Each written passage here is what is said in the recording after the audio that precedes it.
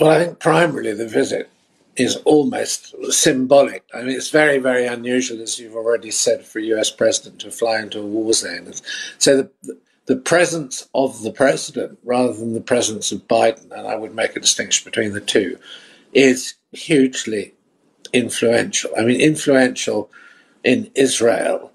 And who else, as it were, can be a message carrier when the Israelis are bent on, taking revenge, as it were, for this attack, other than the United States as represented, by the head of state.